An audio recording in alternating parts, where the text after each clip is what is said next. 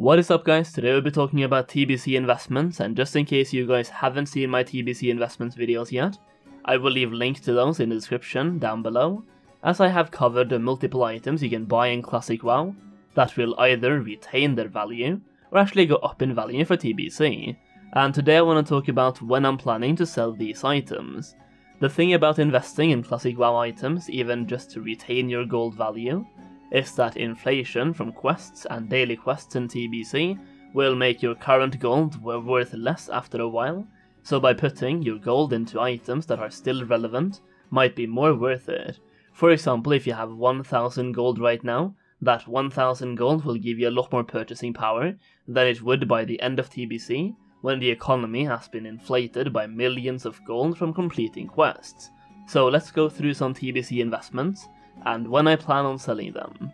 I'll start off with the most controversial one I think, and that is large brilliant shards. These are used throughout TBC because they are used in crafting brilliant wizard oils, which are used throughout TBC by raiders. I believe every single caster except Shadow Priest will use these, but I could be wrong on that. That being said, large brilliant shards will also be pumped into the TBC economy by protection paladins farming Stratholm and Skolomans.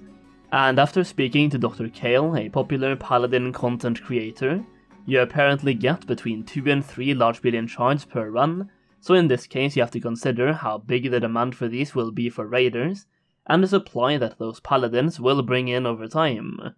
Based on the raiding difficulty of Classic WoW and how difficult raids look to be on the TBC beta, I do believe people will be spending more time in raids in later content phases of TBC Classic, because just like in Classic WoW, you will still be doing raids from previous phases in the last phase of Classic TBC as well. Basically what I'm saying here is that in phase 1, a person might spend 6 hours per week inside raids, while in phase 6 that same person,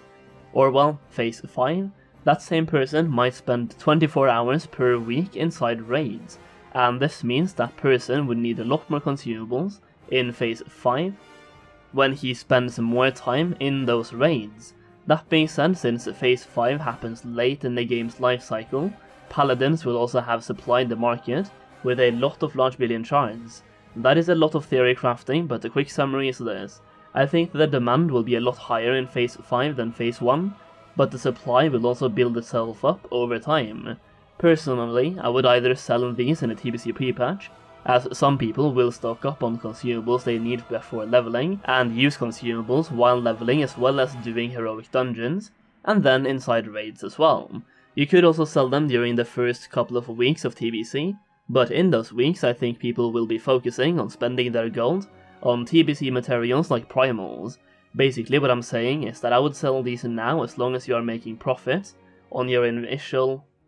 investment, and then I would buy them back in phase 3 or phase 4, and then I would sell them later, depending on the supply and the price later in TBC, because I think during phase 5 the demand for these should go up substantially. Firebloom is pretty much in the same boat as large brilliant shards because it's used in the brilliant wizard oils, as well as a couple of other popular enchants and consumables that might be useful later on. One big upside of Firebloom compared to large brilliant shards is that it can't be farmed by protection paladins or any other popular gold farms, but the downside is that it's very easy to farm in general, and it's also very easily bottable.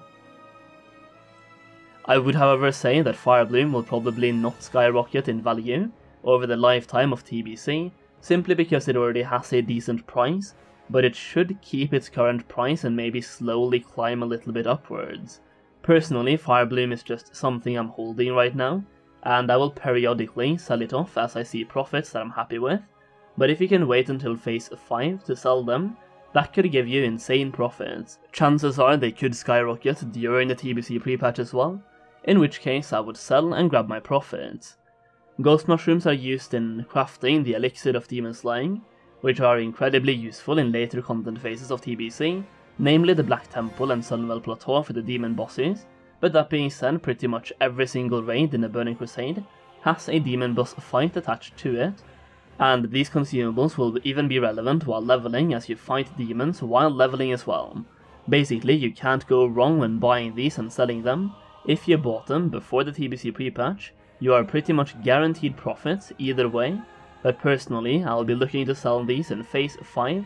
after inflation has pumped the prices even further, and there's some more raid content into the game, so the demand will be higher because people will most likely have more raid days due to there being more raids available.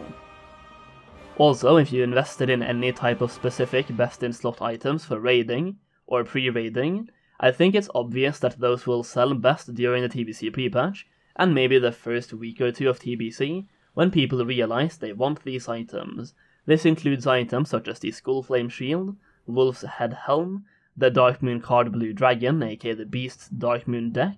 or any other items used within PvE or PvP. They will usually be at peak value right before the expansion comes out, or the first 1 to 2 weeks of the expansion itself. Personally, due to the volatility of these items, and for example Skullflame Shield has gone through the cycle of being good, then getting nerfed, then being good again, then getting nerfed again, and now I believe it's good again according to the TBC beta testing, so based on the volatility of the changes going back and forth, I would sell these items before TBC comes out, as long as you are making profit. Next up, let's take a second to talk about Twink items. Twink items in general have been a little bit weird in Classic WoW, because they drop from places that majors are constantly boosting, but this will change in TBC, as less people will be doing that content, which also means less people or less supply of level 19 and level 29 Twink items. Additionally, TBC opens up a brand new Twink bracket as well, which is the level 39 Twink bracket. Ground mounts are now accessible at level 30, and several items from places like Uldaman get reworked to give different stats in TBC than they do right now in Classic WoW. As a couple of examples here, you have the Miner's Hat of the Deep that has its main stats shuffled and given an on-equip effect that increases your damage and healing by 20, so this item is significantly better in TBC than it is right now in Classic WoW. Leg Guards of the Vault also has its stats reworked and also given an on-equip effect that increases your attack power by 26, as well as hit rating increased by 5, so this item is also a lot better in TBC.